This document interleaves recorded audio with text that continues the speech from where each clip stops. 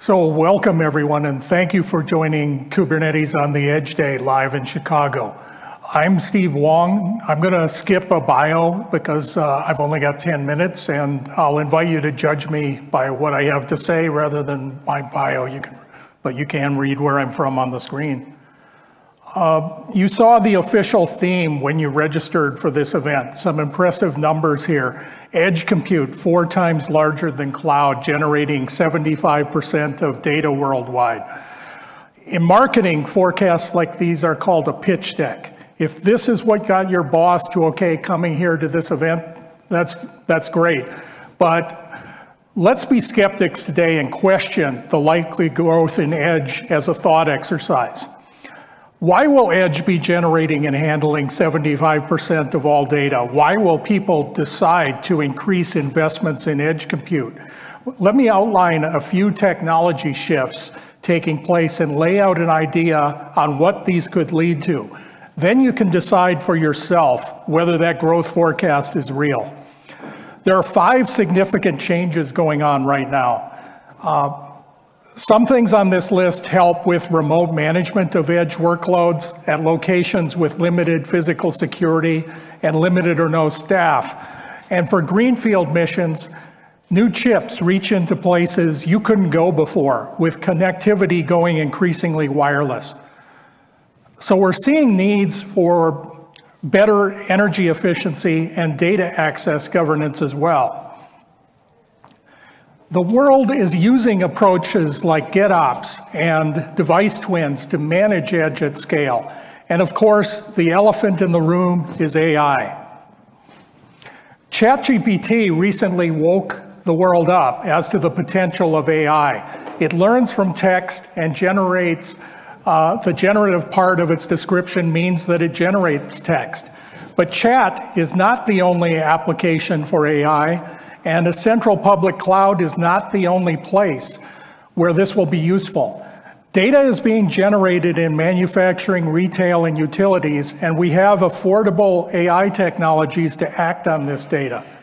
A recent survey indicated that at Edge, generative AI is only 6% of the machine learning tasks that people are looking into. These are examples of popular Edge AI use cases. You can look at this list and it's quite likely you'll have a few more that aren't included here. The majority of data already comes from Edge, not cloud, and it's growing because of cheaper and better sensors, cameras, and cheaper and better wireless connectivity. Do you want to move all of this growing data up to the cloud? In a blog post earlier this year, a former founding engineer of Google's BigQuery dropped the line, "Big data is dead." It talks about data sovereignty and privacy challenges, along with a reevaluation of whether hosting a central ocean of data delivered value to those who amassed it. Spoiler alert, if you read this, the answer was no.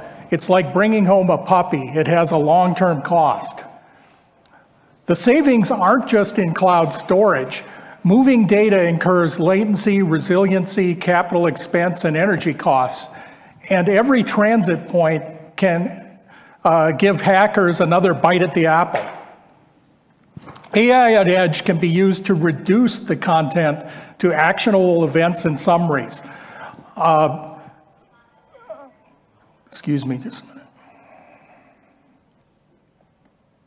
This Coral USB TPU and the wireless SoC in this picture are just a few examples of inexpensive hardware accelerators for Edge AI. And this is just the tip of the iceberg. Essentially, all the vendors of chips, hardware chips for Edge are embedding machine learning acceleration. On the software front, the Frigate NVR project and the upcoming Sony Minikura Wedge project are some examples of open source software in this space. Don't get me wrong, this is new stuff and it's changing rapidly, but the opportunity is huge. The devices aren't multi-million-dollar quantum computers, so you might want to start looking at this now. taking into account risks in terms of what kinds of things you might want to do as prototype use cases, and avenues for proofs of concept. Predictive maintenance is an example of something where if it isn't perfect, the downside is that maybe it predicted that you needed an oil change or a bearing replacement earlier than you actually needed to, and if the AI was wrong, it isn't the end of the world. So you can find things to use for proofs of concept now. AI is going to bring about mass uncertainties and risks for those in competitive businesses that get caught unprepared. Every business is going to change whether we like it or not. AI will alter your career maybe sooner than you think. Now, AI is not going to replace engineers, but I contend that engineers who know how to deploy AI are going to replace those who don't. If you want to use AI at Edge, there's more to it than just buying some chips. You're going to need tools for deployment, updates, security, connectivity, and more. This stuff is available, and that's what we're going to talk about today at this Kubernetes on the Edge Day event. Here are the sessions this morning. Please take a look at this list. We're going to be doing 4 25-minute sessions covering foundations like Kubernetes, service mesh, and then look at trends drilling down into device management, WebAssembly, machine learning. Then after a brief break, we'll move on to visit a couple studies that look at lessons learned and best practices. Finally, we're going to close with some lightning talks on taking advantage of wireless technology and a use case that's very interesting from the Boston Children's Hospital. There are also about 7 Edge talks in the Made KubeCon event later in the week. We had some of these, like particularly the AI talks, that were deemed by the KubeCon event as being particularly interesting to the general public. So speakers applied for this event, but they ended up getting shifted into the main KubeCon event. So I'd encourage you to go search the schedule for the word Edge, and you'll find Edge-related talks later in the week. Finally, at the end of the day, Tina is going to come up and follow up with a talk about how we can take advantage of the community along with new technology to make the world a better place. AI tech can be an intellectual force multiplier, just like the steam engine and electricity were years ago. But suppose that we could improve the efficiency of a manufacturing or transportation operation by just 2%. These are the kinds of advances that can save resources and improve quality of environment, elevating the standard of living and quality of life for all.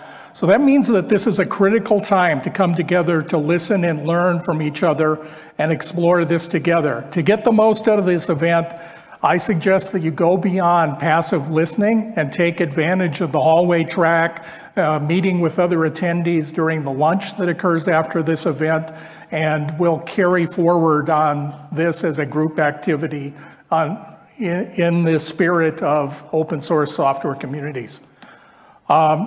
Finally, this event is subsidized by event sponsors that help cover the budget, so I want to quickly recognize their support. Thank you, Spectral Cloud, for being a diamond sponsor. Thank you, Edge Genesis. And thank you, audience, for coming today. You can get my deck at this link right now.